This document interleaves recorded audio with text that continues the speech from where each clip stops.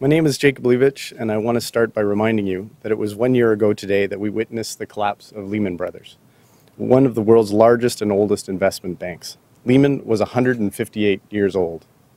The speed with which this established pillar of Wall Street crumbled was nothing short of astonishing.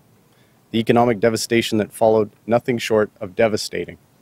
1 year on, it is our responsibility to make sure we protect Canadians. We protect working men and women from the toxic concoctions that financial alchemists cook up. That is why we are here this morning.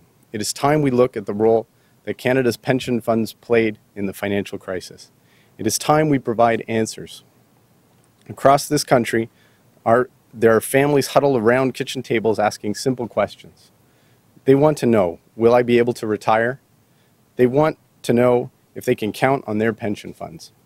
As Executive Director of the Service Employees International Union Canada, I represent more than 100,000 Canadians who are asking these questions. Our members contribute to more than 70 pension plans across North America with assets of $1.2 trillion. And we have concerns. We are concerned about the tens of billions lost by pension fund executives.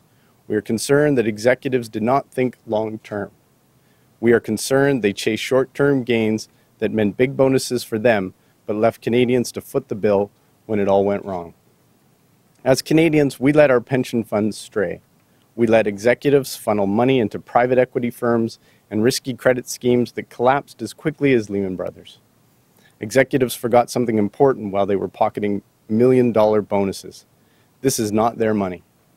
Pension funds belong to Canadians. We entrust our future, the future of our families, and the future of our children to them. Today, we start to make sure they answer to us. We don't want quick fixes.